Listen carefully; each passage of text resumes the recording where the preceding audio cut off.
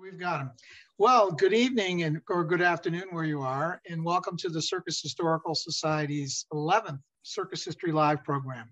And we've got a very special program tonight. In fact, this is our first straw house. We sold out all of our seats. And without further ado, I'm happy to turn it over to our host, Chris Berry. Thanks, Bruce. And again, welcome to another edition of Circus History Live. This is our opportunity to talk about issues that are really of interest to people who love the circus as we do. And being the fact that this is being recorded in February of 2022, this is Black History Month. And we wanted to take an opportunity to celebrate the importance of African Americans and Black performers, managers, and others in the American circus. So that's exactly what we're doing today. And before we get started, I just kind of want to talk a little bit about the history of African Americans in the circus. There have actually, from the very beginning, there have been African Americans involved in some aspect of the circus, but it really wasn't until the second half of the 20th century and even later when we saw people who were in more of a prominent position of performing and more of a prominent position of management in the American circuses. Having said that, there are a couple of people that I want to point out before we get going here, and probably one of the first was an elephant trainer by the name of Ephraim Thompson. Ephraim Thompson worked for the Adam Forepaugh Circus out of Philadelphia, training elephants back in the late part of the 19th century. But because he was African-American, he could not present the elephants himself. So what did he do? He acquired 3 elephants and he went to Europe where he became a sensation. And if you can see this poster,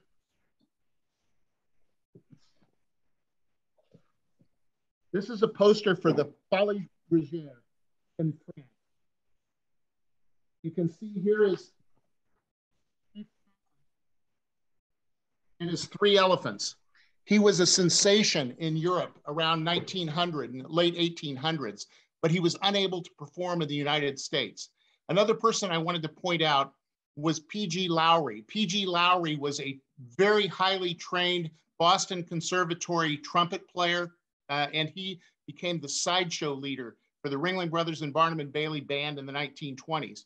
Keep in mind, at that time, the circus was a uniting part of the United States. It was something that you saw the same thing in Columbus, Ohio, that you saw in Fresno, California.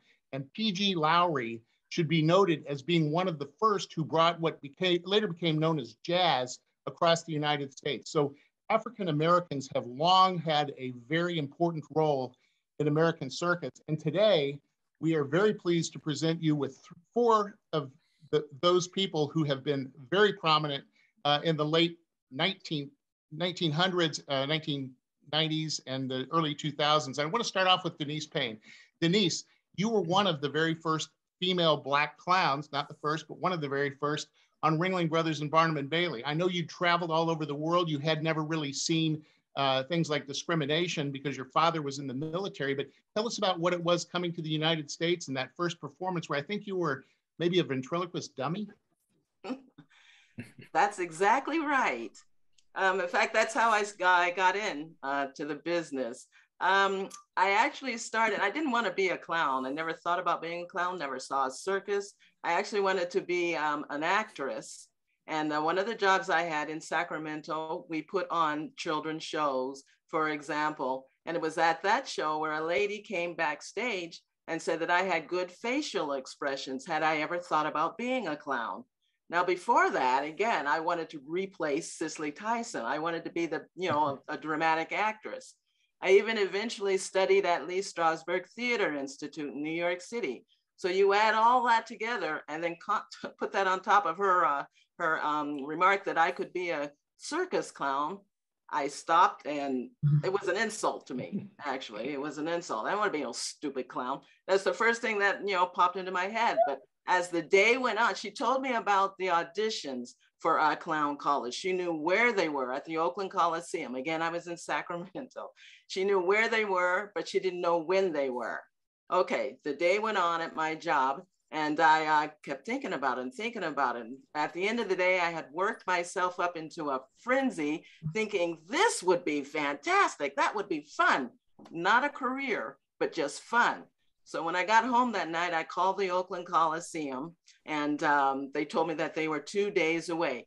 I auditioned in 1977 But when I got home and called them, and they told me again that it was 2 days away, I had prepared some things. I had learned how to juggle.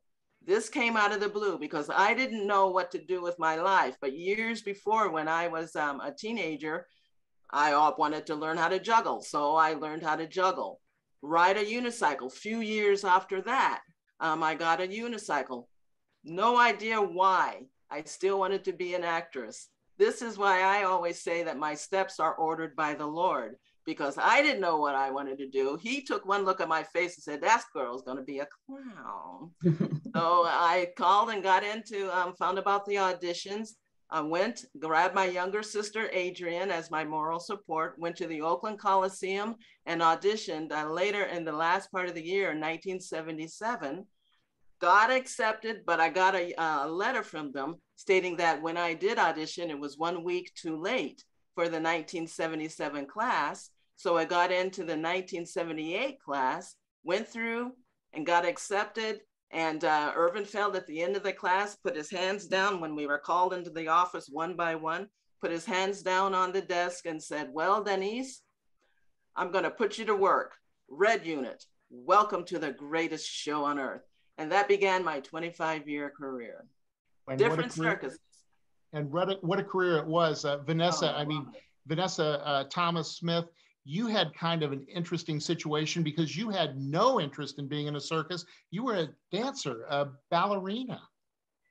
This is correct. From Philadelphia, I wanted to be a ballerina from age 4. And I was definitely more interested in seeing Swan Lake than I was to see the circus when it came to down. We used to go with my school group. But I ended up going to college for dance. I auditioned and became a member of Philadanco. During that time also, in the summers, I worked as a kid of the kingdom at Walt Disney World and ended up graduating from college with a dance degree and continued to dance with Philadanco. But you're only as good as your next gig. That's what happens in the entertainment business. So I would be auditioning for lots of things. I was always auditioning to be some sort of a musical theater person and couldn't sing a lick. But boy, could I dance. I felt like I could dance. And I had seen dancers go, I would check backstage, I'd take auditions in New York, but I really wasn't looking for a job. But always auditioning. So in Philly, I saw that they had a clown audition, Danise, and I went to the clown audition. I took one of the dancers with me for backup. I took the audition. It was on a Thursday, and as fate would have it, they said that I was actually a very good candidate for clown college. Meanwhile, my father was a police officer in Philadelphia and did not understand what a clown college would be. He just spent all this money for me to go to a college that wasn't for clowns. And so he was like, nah, what is she talking? Anyway, that was on a Thursday. On the way out, I proceeded to tell them that I did not want to be a clown. I knew there were dancers on the show, and the dance captain walked in at that time. And she gave me an impromptu dance audition for, 2-3 minutes. And she said, thank you very much. We have your information from the clown college people. And so that was on my way. Thursday. Saturday morning, they called me and said, hi, we have an opening position for you as a showgirl with Ringling Brothers. That's 2 days later, Thursday, Friday, Saturday morning. And if you'd like to go with us, you could jump on the train and go to Oklahoma. I was like, this is going too fast for me. I was in a professional dance class. I was going to have to tell my boss there that I was going to be leaving, but I really talked to my mom and dad about it. My mom was like, yeah, go ahead, try it. You always wanted to go to the Pacific Ocean. Maybe it looks different, because somehow I thought West Coast looked different than the East Coast water. My father was like, oh no, what are you doing? You can't do that. I mean, I'm saying it kind of quietly. That's not what he really said. But I went and talked to the director of Philadelphia, explained it to her. I had to teach some of my parts because we were getting ready to dance in New York, big time. And so I had to teach some of my parts. Someone had recently left. And I think I got the position because I was the last person that they had auditioned, because they had had a big audition at Madison Square Garden, and they had auditioned like 200 women. So a week later, I get on and I fly and I land in Tucson, Arizona. And the rest is my circus history, because who taught me aerial work? Antoinette Kinsella. And then I knew there was something kindred there because that's my middle name. And when she said Antoinette Kinsella, I said, I'm Antoinette. So I did that. And from there, Mr. Vargas saw me, and I was hired as one of the first group of Vargettes at Circus Vargas in 1980. And that is the rest of history. And we're going to get into the discussion of Big Apple, where you became the first Black female ringmaster also. And speaking of ringmasters, if you were dancing, Johnathan Lee Iverson, who I think you're muted right now, you were singing. And how did that all come about? Yeah, I had plans of my own, like everybody. Myself and Vanessa, it's determined. The mythology of people running away from the circus is just that. No one runs away to join the circus. Somehow it pulls you in, despite your plans, despite whatever you have going on. I was, as many people know, I was with the world famous Boys Choir of Harlem in my teen years, greatest teen years one could ever have. I went to the LaGuardia High School of Music and Art and Performing Arts. So I was inundated with music, song, traveling, performing, being in front of some extraordinary people in my young life, visiting places like the White House quite often. The best pancakes I've ever had, by the way. Best pancakes and bacon in the White House. And I remember because the cook there, she was so happy to see us. "Ooh, you boys, we're going to take care of you." That's what she said, and she did. And it was great. I think that was Bush 1's administration. God bless him. God rest his soul. Anyway, I went to the Hart School of Music, and that was a lovely experience. And I was under the instruction of a fantastic tenor by the name of Jerome Pruitt, who has really had a really great career in Europe. In fact, my first year there, I didn't even see him. I barely saw him, and he let me know because he was still working, which I liked. I only wanted to work with people who were actually doing what I wanted to do. And if you want to know who Jerome Pruitt is, there's a movie called The Music Teacher, I believe, and he does the voiceover for the dueling singers. So anyway, I studied under him and went the 4 years, graduated, and I met another teacher. He and I clicked very well, and the plan was to just go to Europe and just stay there and work and grow, because, you know, opera, much like ballet and you know, a lot of the performing arts or anything really, you know, their thing, no matter how talented you are, you know, your body has to grow into those fields. And so I was no exception. So naturally, I went out and auditioned for whatever I could so I could raise some funds. And I happened into this audition for the Fireside Dinner Theater Christmas show. Fireside Dinner Theater is out there in Fort Atkinson, Wisconsin. I was being auditioned in NOLA Studios in New York by the great Philip William McKinley, who, unbeknownst to me, was also auditioning for the Ringling Brothers show. I didn't know that until I got a call later that evening. They said, "Yes, we want you for the Fireside. Congratulations. What would you think about auditioning for Ringmaster, Ringling Brothers, and Barnum and Bailey?" And I was like, honestly, all I could think of was, that's a great pickup line I could use. I was 22. I was like, man, that'd be a great pickup line. You go up to someone, yeah, sure, why not? And of course, it was a rigorous audition process. I was up against about 30 others, some of whom I met during my career. And they always go, I auditioned for that role too. Well, you did good though. Congratulations, thanks. And it was great. I auditioned. They taped me for Mr. Feld. They said, come in, do the whole ladies and gentlemen, children of all ages. I did that speech. I sang a song, and they were really adamant about that. They were really adamant about the fact that they wanted a singing ringmaster. And I mean, I had no clue. I was completely ignorant of circus culture, and save for whatever I saw at Madison Square Garden growing up as a kid. It was just big, wondrous thing to me. I never had any, I'd never looked down on it or anything. I just thought they were otherworldly. I just thought it was like, going to do then what was WWF, and seeing Andre the Giant. That's what it was, just pure great entertainment. And, to find out that they had a great dynamic musical legacy was something that really aligned with what I wanted to do. And they weren't lying. So eventually I met the late, great Tim Holst, who I auditioned for in Wisconsin.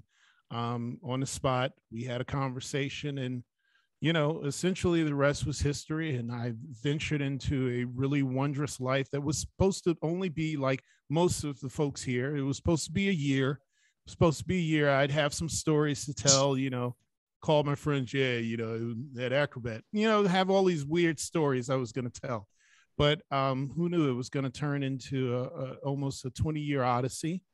And I say this all the time. I just closed a wonderful show in Winter Park at the Winter Park Playhouse. It's a beautiful show called Travel in the 1930s, Harlem musical romance. And I was hanging out with the cast, beautiful cast, so much talent. And I come to find out one of the cast members says, I think I know you. I said, what are you talking about? She said, I called my mother. I said, who was that guy who came to speak at my school? who was that guy? And she shows me this text. She said, it's you. My mother said his name was Johnathan Lee Iverson. So I spoke at her school or something when I was traveling with the show. And I mean, what a full circle moment for me, but it was really wonderful. So yeah, I mean, this great and wonderful thing called the circus, I would say Ringmaster of Ringling Brothers and Barnum and Bailey is, without a shadow of a doubt, the greatest gig in show business. I think it was the greatest gig in show business. I enjoyed every moment of it. Even when I thought I wasn't, I enjoyed every moment of it. So when you were growing up in New York City, when you were going to Madison Square Garden, there was a kid by the name of Kip Jones who was growing up in the Bronx. And Kip, at that point, you already knew about the King Charles troupe, I guess, didn't you? Yeah, that indeed. Yeah, so I happened to grow up as a second generation rider of King Charles troupe. I was introduced to the troupe when I was at the age of 14 in about 1978, I want to say.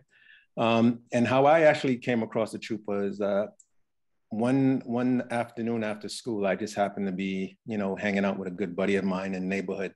And he had just mentioned to me that he was, planning to go try out for some sports team. So I said, I'll tag along with you and just, go and check it out. I'm thinking, basketball, football, baseball, a typical, sports team tryout.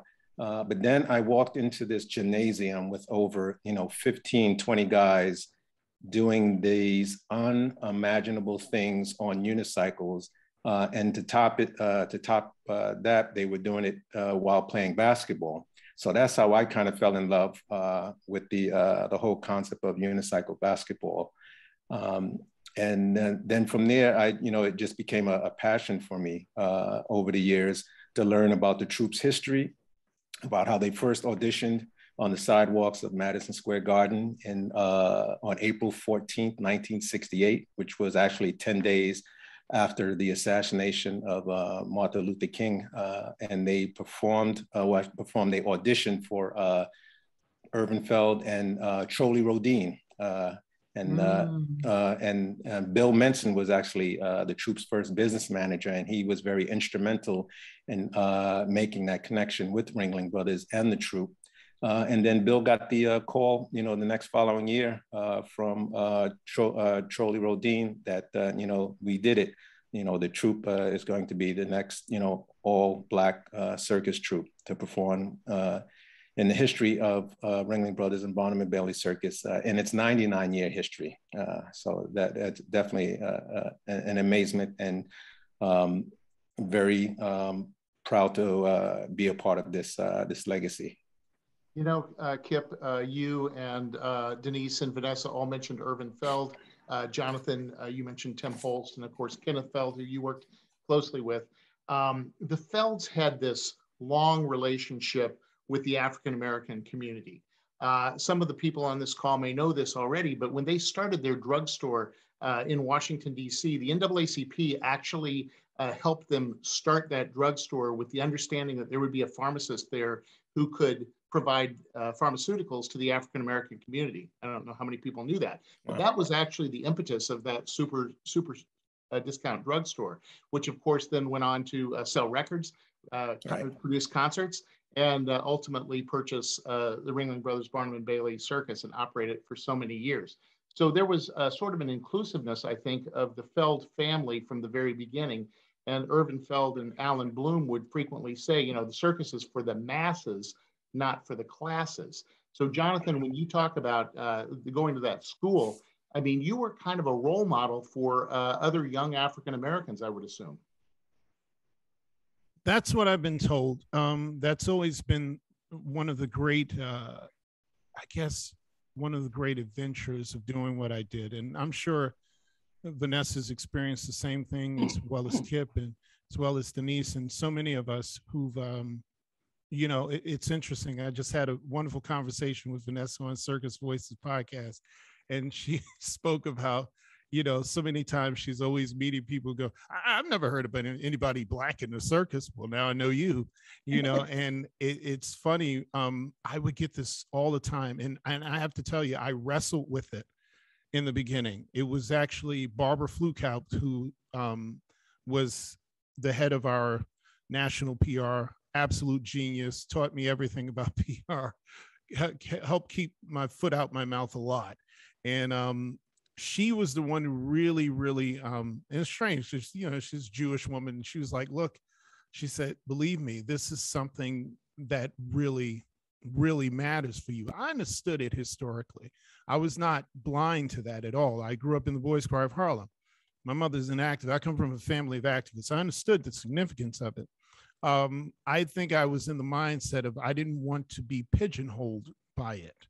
I really, because you work very hard. You want people to come and look at your work and hear you for what you do, which is the whole point of equality movements.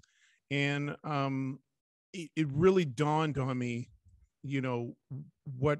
how representation matters when my grandfather came to the show, and there's nothing like seeing your grandparents, these people you hold in great reverence, turn into 6-year-olds. And that's the magic of a circus. But my grandfather was at the Ringling Brothers show with my grandmother in Chicago, Illinois, where my late uncle lived. And so it was a family affair. And after the show, he's just over the moon. I get my voice from my grandfather, from that side of the family. Legend has it he was an extraordinary singer. He was of that era of great male quartet, gospel quartets, and those guys were singing. And and he's sitting there in the arena, and he's all about his grandson. And he tells me, he goes, my goodness, he said, I want you to know, he said, he loves the show, of course. And he says, he stops for a second and goes, there was time I couldn't sit here. He said, I couldn't sit here. And here's my grandson. And then that was it. And that hit me like I said, okay, so I get it, and that was very impactful to me, knowing his history, knowing what he went through. He escaped the lynching. because he was trying to unionize workers and things of that nature. So I really understood it from there. And from that point, I was able to appreciate,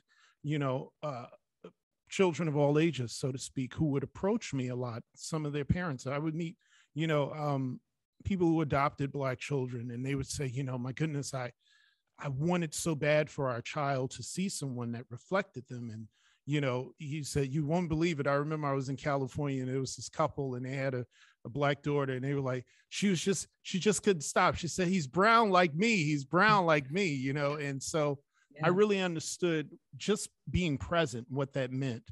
And even though that could be, it had some pressure to it, I chose to make it a really good burden for me, because I really understood, man, it does mean something for people to see themselves reflected in such a wonderful position. Because, being ringmaster, I mean, that's something, they were seeing me, they understood nothing happened until I said so, and for children of all ages and really of all backgrounds to see that's a really powerful thing. And so, it grew on me, and it grew rather quickly, but I'm glad, I had some wise people around me to really help me really appreciate what that meant to be a face, a role model for others.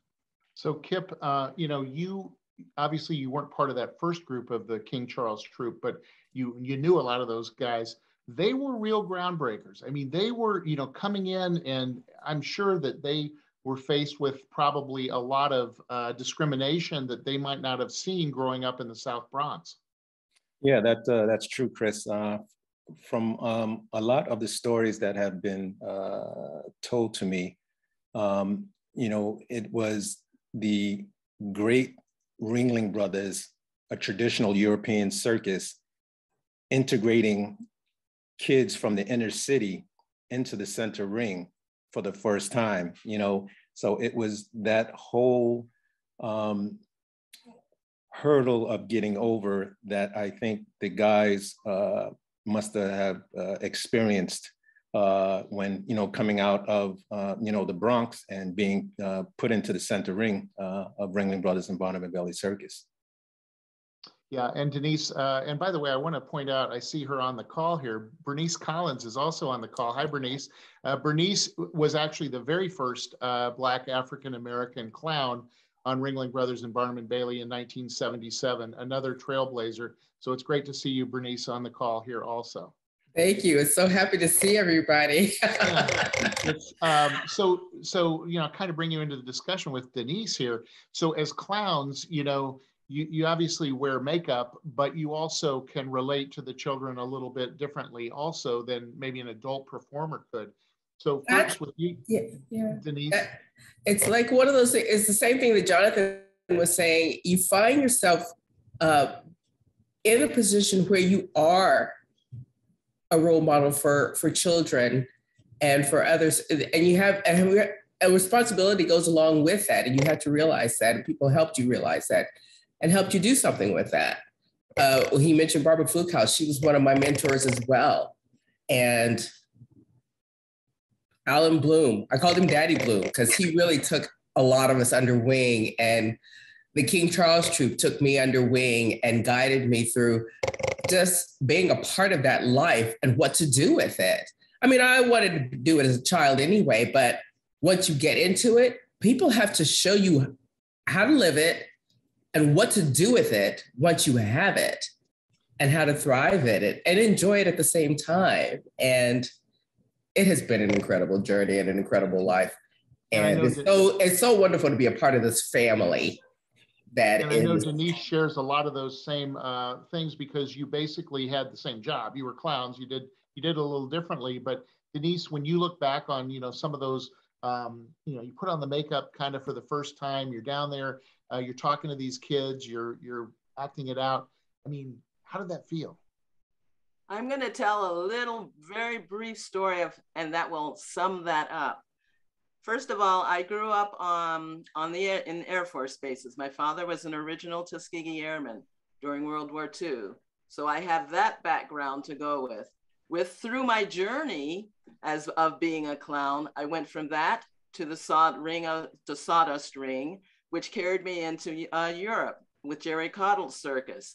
Now, so far as relating to Black kids relating to me, when I was growing up, I was always basically the only child of color in the schools. And when we were stationed in England, I was the only one of color. I started school over there. I developed a British accent. I learned to speak over there, actually. And I started in my school. My first school was actually a one-room schoolhouse, primary schoolhouse. And we had little things insofar as in the big halls in these schools. And we'd always bring all the kids in. All of us would come in and we'd sit on the floor to listen to the speaker or to the performer or whoever was there. Now, on Jerry Cottle's circus, to give you an idea of how the relationship is between Black kids to me as a clown, me to Black kids, on one of the school shows that I did 6 school shows a day, every day for Jerry Cottle Circus. One of the shows that we did, I was setting my things up at the front of the room, and the kids were coming in, their eyes were all aglow, and they were looking at Baby D. I took my character, Baby D. They were watching Baby D set up. And when I turned around, all these beautiful little British kids were sitting there wide-eyed waiting. One child was Black. And she goes, Baby D, Baby D. And she motioned for me to come over. So I went over to her and I bent down and I said, yes. She goes, I'm brown too. That explains the whole relationship between being an African-American performer, African-American clown, to an African-American child, the relationship, the recognition that they have for you. It's incredible because we are so few in number in the world of the circus that one person can make a difference. It's incredible. It's incredible. I know, Vanessa, I know you told me a story once about going to the ballet as a child, and the same thing. When you saw that Black ballerina, none of the other ballerinas counted. Nope. I was just like, and the crossover that I saw a Black ballerina in the corps, and probably just like the rest of the audience that was predominantly white, we were all watching that Black ballerina. Me, from the perspective that I knew how hard she had trained to get into that position for them to even treat her as equal. And probably the other portion of the audience was looking at her, and part of them were thinking, well, how did she get in there?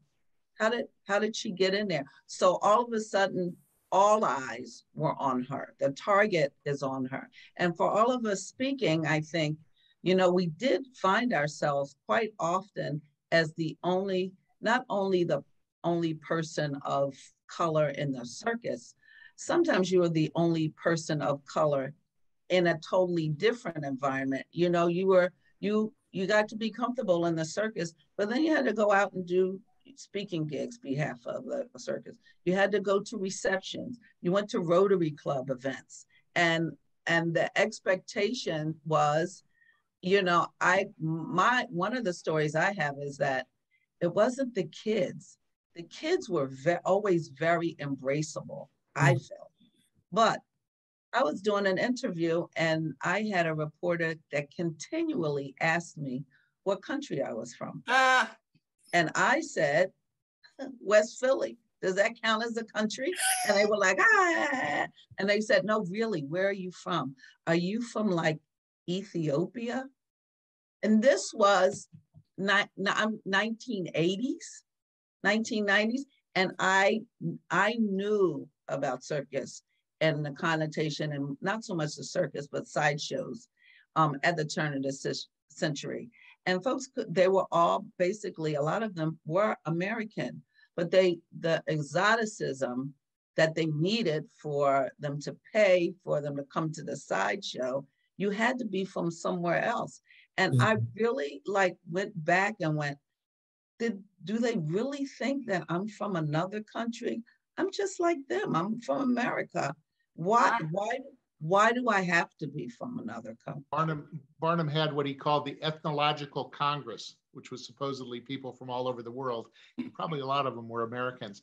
Before we move on, and we have a lot of stuff to talk about, Vanessa, you know, when you talked about that being from another country, it reminded me, I mean, of the people who are on the panel here, you have probably done more different jobs in the circus. You've done everything from, you know, aerial ballet to selling snow cones. You know, I mean, you've been a ringmaster and you've worked with the famous elephant Anna May and the Big Apple Circus. Yeah. So what was sort of a defining moment in your career where you sort of thought, you know what, I got to do this for the rest of my life, or I've got to, you know, this is my career, this is my calling?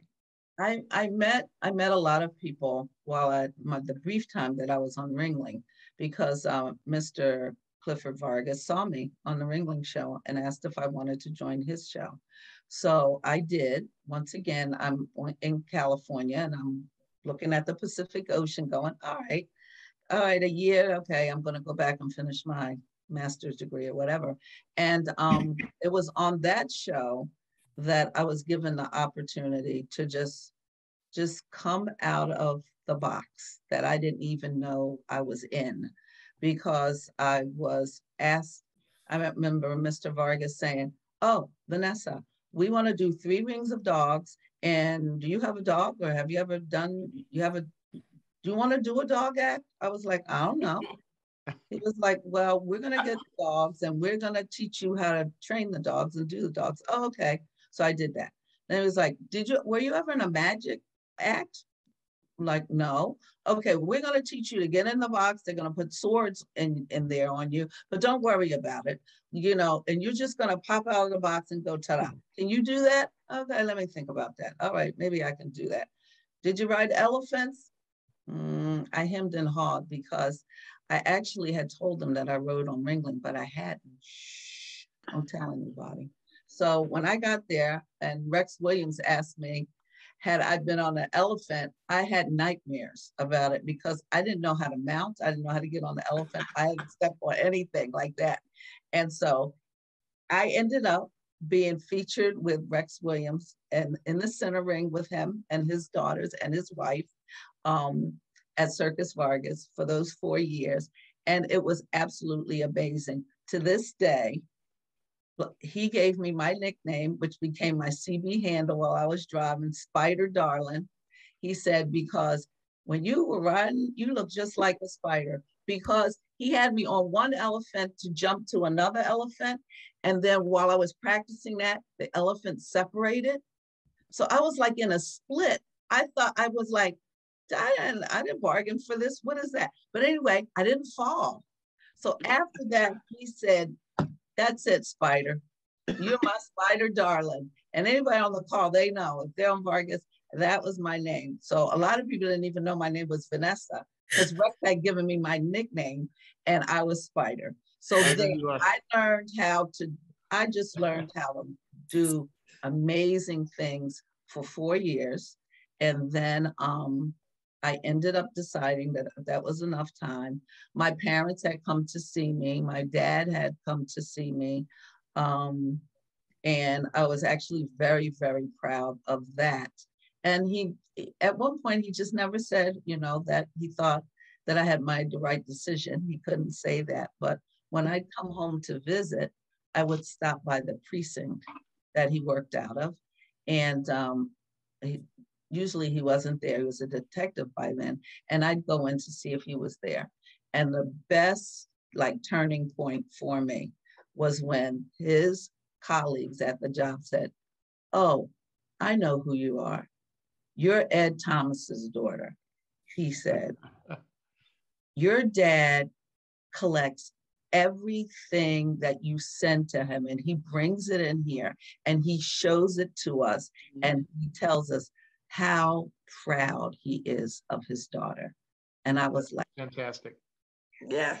Yeah. So Johnathan, when you, you know, whereas Vanessa had all these different jobs, for you, from the moment the show starts till the moment the show ends, Ringling Brothers and Barnum and Bailey for, you know, 20 plus years, you were the guy. I mean, you performed from start to finish.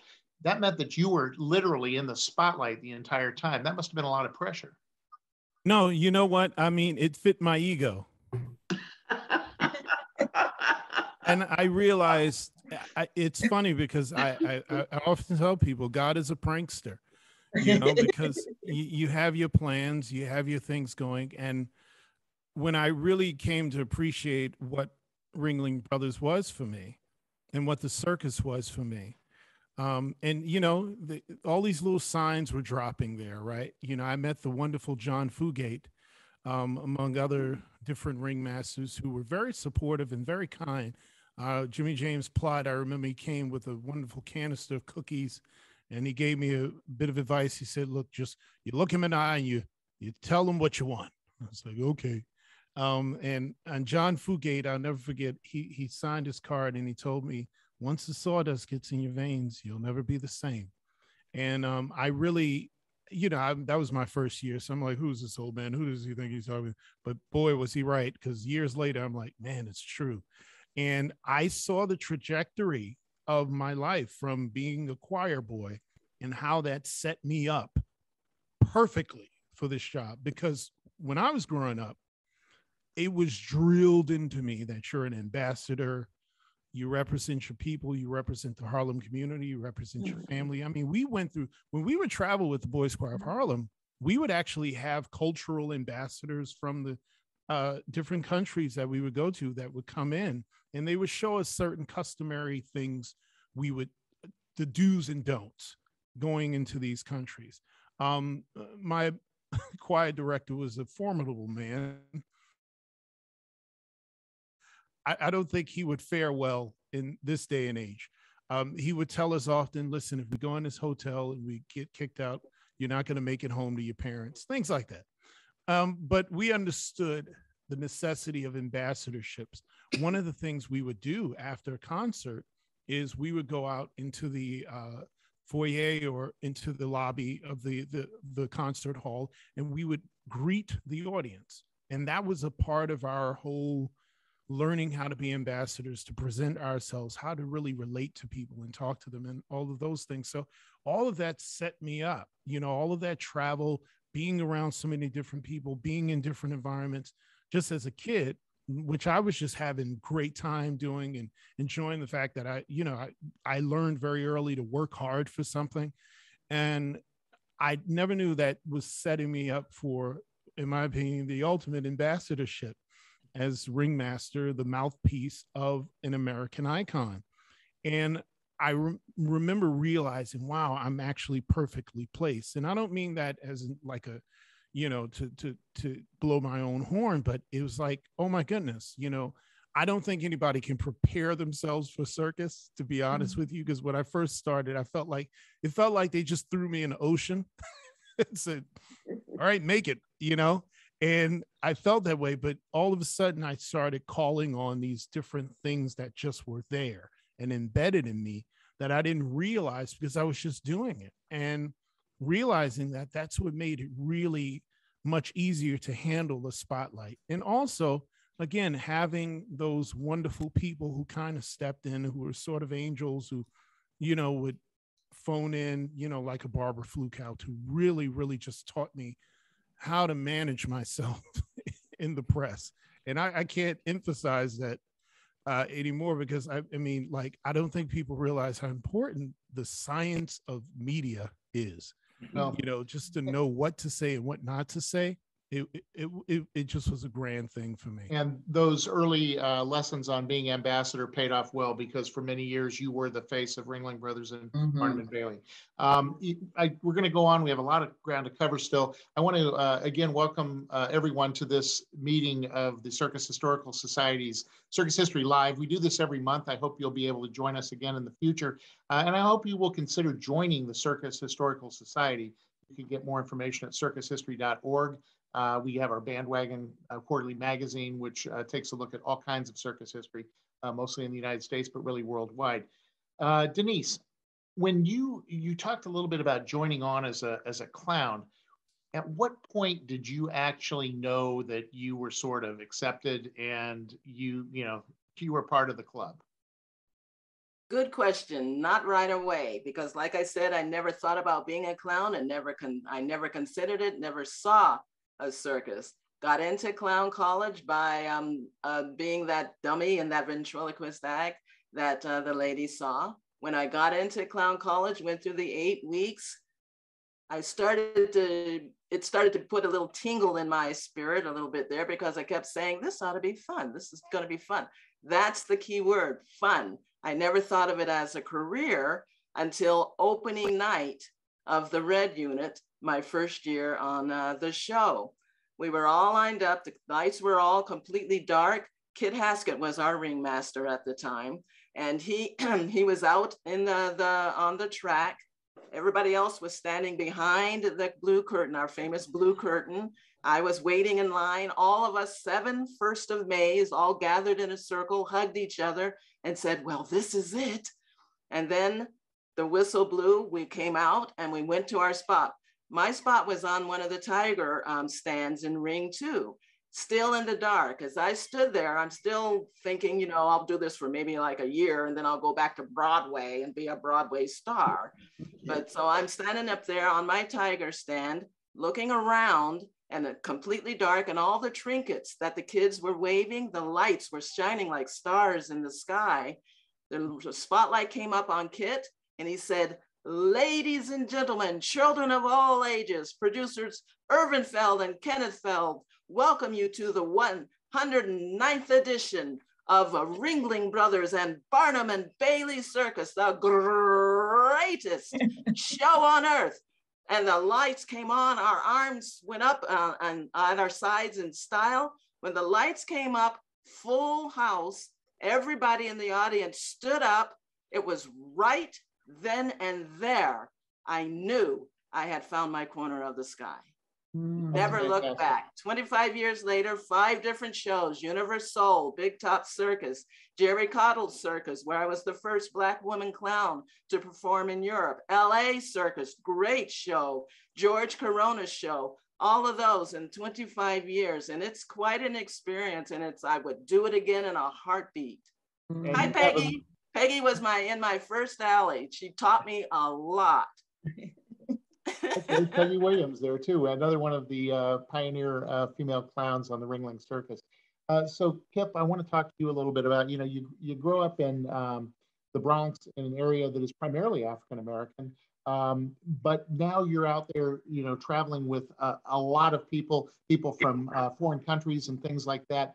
I think that there are a certain amount of biases, there's a certain amount of discrimination that probably exist anywhere. But tell me a little bit about how that existed on the circus and how you responded to that. Yeah, so from my experiences when I was on the team, it primarily came from, you know, cast members and crew. And I think that all stems from them not knowing, you know, who you are as an individual or as either as a group. And the way these barriers, you know, were kind of broken down is that, you know, we'd be able to create, you know, bonds and friendships with one another, even though that, you know, the performers, a lot of them didn't speak English, but there were certain, you know, head signals and hi brother, hi sister, you would say to each other. And you knew that was, you know, the beginning of moving towards one another to, you know, to get to know each other as people and as performers. And Johnathan, I know, you know, you and I have talked about that a little bit too. Here you were in a very high position of prominence, especially as a kid, basically, going into this. There must have been some people who were scratching their heads about that. Well, you know, what's funny is I got them from the very beginning. So Phil McKinley was kind of a genius. I don't know if he knew that. I love blowing smoke up pills, but he actually had me sing like right away. When I got there. So he had me do it right away. Ladies and gentlemen, the whole thing. And so when I finished, I got this rousing round of applause. And as we know, the one thing in circus, which I have to say to its credit, is when they realize you're capable of doing what you do, and doing it well, it just puts you in another, it's like, okay, hey, it doesn't matter what they think or feel. It's like, this person is dependable. So it was clear that I could do the job and I was qualified for it. I will say, as far as, look, I grew up in an activist home, so I have a very perceptive eye and ear. And what I realized was my position and the prominence of it was sort of a covering for me, to be quite frank. And so I actually gauged people's genuineness with folks who look like me on how they treated the guy who was maybe on the crew. That's how I knew what you were really like, because people were careful with me. I had Kenneth Fell on speed dial, so they were real careful with me. And but I would watch and I would see and I would just how people's behavior would be, because I mean, and again, I don't want to blow my own horn, but I'm pretty likable anyway. I'm tall, dark, and handsome, and I sing pretty. It's hard not to like me. You know what I mean? So I had enough I came from a New York, and Kip knows, like, we came from a New York where once upon a time the backdrop wasn't very pleasant. So, we're not like, you're not going to make me wilt over because, you say something or you feel a certain kind of way. For me, it was, I understood my position. I understood where I was, and I understood how to use it if I needed to. And I would, when they would have, let's say when they hired Andre McLean and he came to my unit immediately, I took him under my wing. And I would do that with other African-Americans they would hire quite often, because I wanted them to feel like they had a community, they had a covering and a protection, because I knew they would be treated differently than myself. I mean, if they didn't have that, and I wanted others to see, listen, if you cross them, you're crossing me, and we're going to have a problem. So I used it to my advantage. And I think what was most important to me, what I learned very quickly, and other ringmasters sort of taught me this, is that my role didn't stop in the performance. It was because circus is a lifestyle, it's a society. So it's how I conducted myself behind the curtain, how I was, all those things. And so I think that garnered me a lot of respect. People understood there were things I just wouldn't involve myself in. And, you can't really mount an argument against someone's character and against how they deliver, how they stand and deliver. And so I think I did that as best I could. I had a couple of run-ins, but I mean, I remember I would hear these things, but then I would look at the person who was saying, it was like, I mean, like, I really, and I hate to sound like, I was like, you're so beneath me. Like, what would I do? That's how I thought of it. It's like, you're so beneath me. Like, I'm going to come down there with you. Really? You'll be fired tomorrow anyway. You know what I mean? So I just didn't allow it to fester on me, but I would stand up for the guy who looked like me, or the woman who looked like me, or just people who were othered. There were women who would approach me about certain men in the show not being, and we all know, like, Circus is very liberal and very flirtatious, whatever. But I think for the most part, we understood what lines not to cross. And some would get kind of, would cross those lines, and, I would defend them. So I went to use my position as much as I could to cover others, if that was the case. So by the way, if you have any questions, we're kind of rounding third and headed towards home right now. If you have any questions for anyone on our panel, use your text that you have available to you. We'll try to get those questions out. Vanessa, Johnathan talks about being, a hard worker, and I know you were a hard worker too. After a career with Ringling, after a career with Circus Vargas, you literally were selling concessions when Paul Binder kind of pulled you into the circus ring. Why don't you tell us that story, because I think it's great. Yeah, I had finished and pretty much had this kind of decided it was just time to come home and go back to Philly. I'm definitely a Philly girl, so I'd always return back to my Philly roots. Yes, I'd see my high school class. Some of my high school members are of the Philadelphia High School for Girls are on. They're on Some this of my call. folks from Temple University are on. At Temple University, I became an Alpha Kappa Alpha Sorority Incorporated member. And I look to go back and do that because the circus had been fun. It had been great. I learned a lot of different things. And I went back to Philly, and it was phenomenal, basically. I did, I started working retail there and at a shoe store, which was not good because I bought more shoes than I made money for. So when the guy would be unloading the shoes, I would take my size out.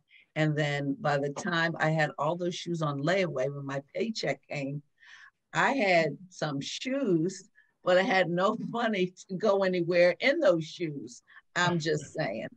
So I'm still a little bit like that, shoe freak. But anyway, I went to, saw that Big Apple Circus was playing in New York City. I went up to see them. Jim and Tisha Tinsman were on the show. Jeff Gordon, Mr. Gordoon was on the show, and we'll talk about circular. And life just goes around and you don't know where you're going, but you know, our God, he has some other plan for you.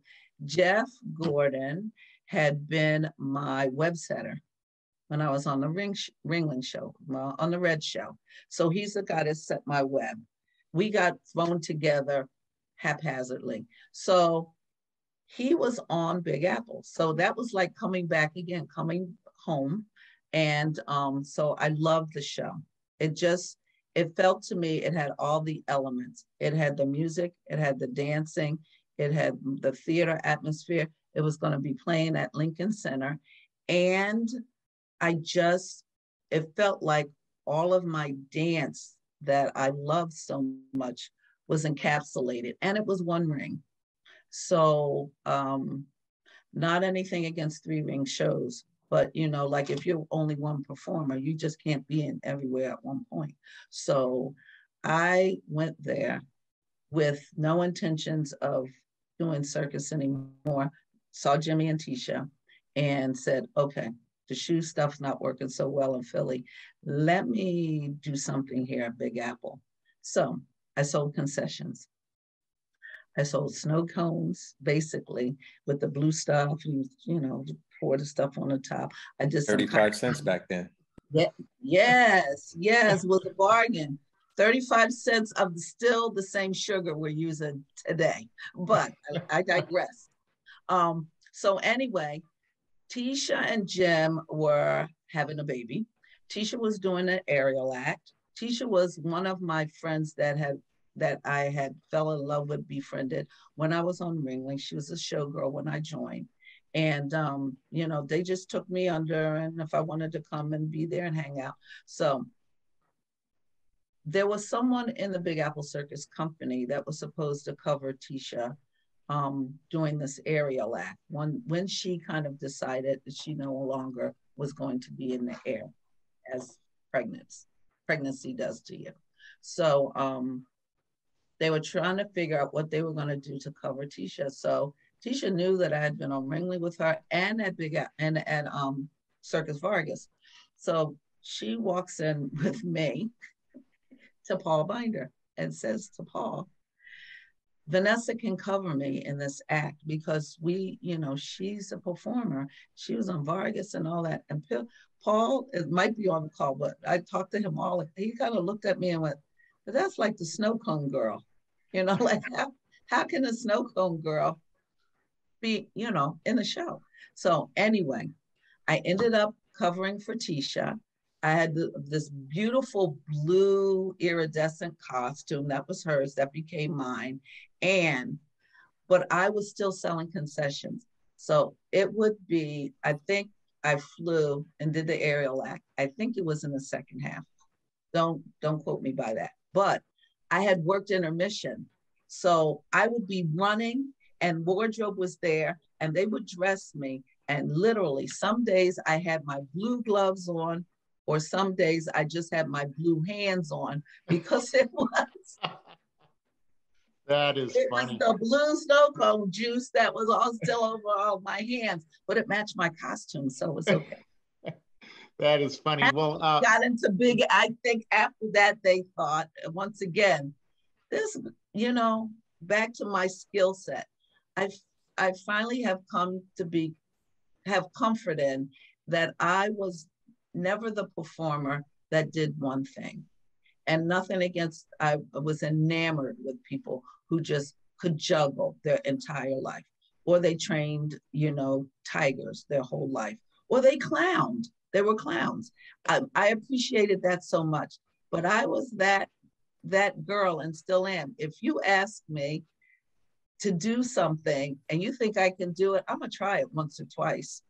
So when I got onto Big Apple Circus, that's where I learned how to throw knives, walk stilts, do marionette work, ride elephants again with the inimitable Barbara and Buckles Woodcock, after performing with the inimitable Rex and Ava Williams. Me and the elephants, we became lifelong friends. And I loved all the elephants I worked with. And Chris, I just want to say on an aside note, I went on a safari with Lisa Dufresne. We were both working at Big Apple, and it was at the time when I knew that I was featured 2 years in a row with the Woodcock Elephants. And I really, to Jonathan's point, again, with media, I really wanted to speak about what I saw elephants do in the wild, as opposed to what I thought they might, or that there was incorrect information, misinformation, disinformation about elephants and their care.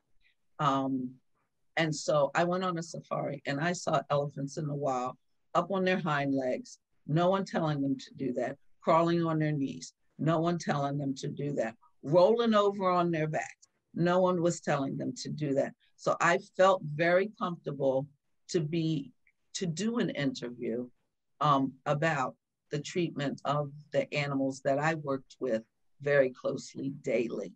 So that was one of the best kind of aha moments, because really talking with Danise, that was kind of when I figured that I was living like we're supposed to live, with different people and different animals are all on the earth at the same time.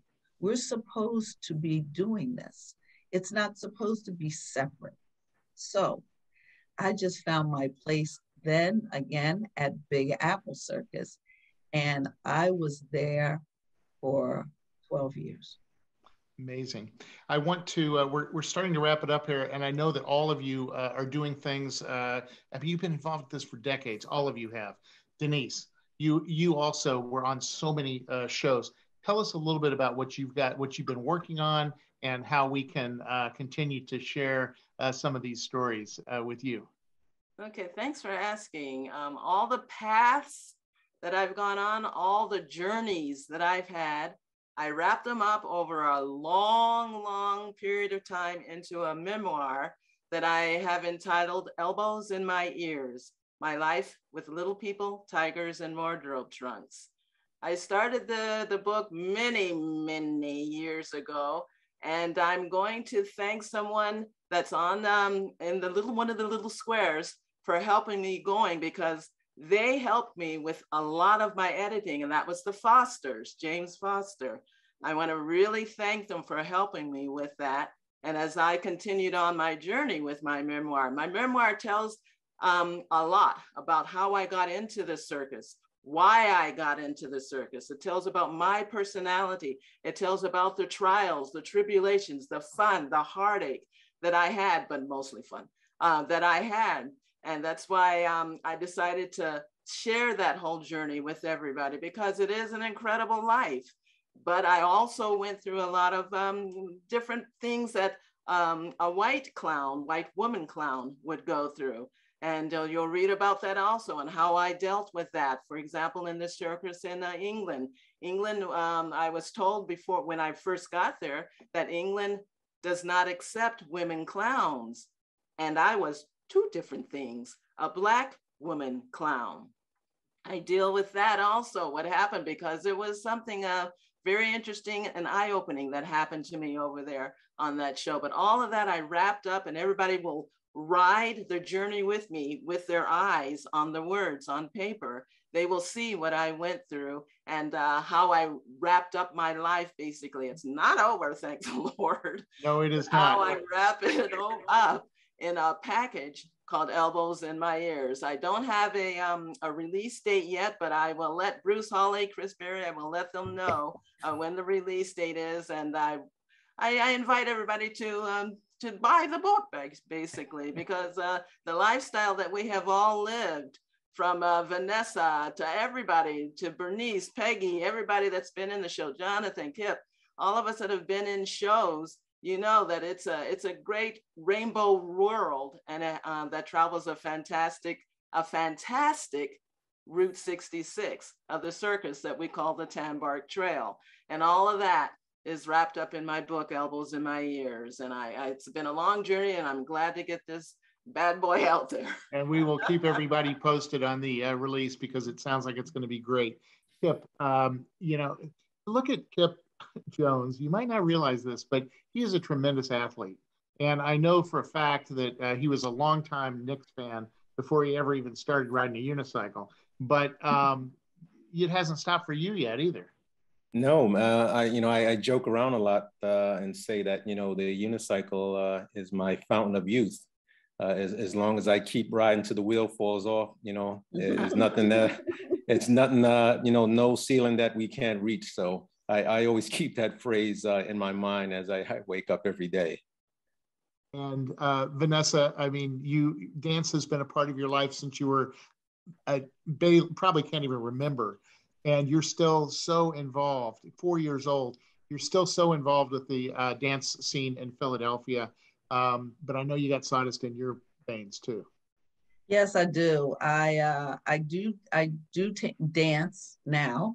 I teach dance. I'm a certified Zumba instructor, and I teach twice a week, along with a ballet class as well, because that's where it all started. I just loved dance, and particularly ballet. I have found myself currently as a business manager for an accounting firm, your part-time controller.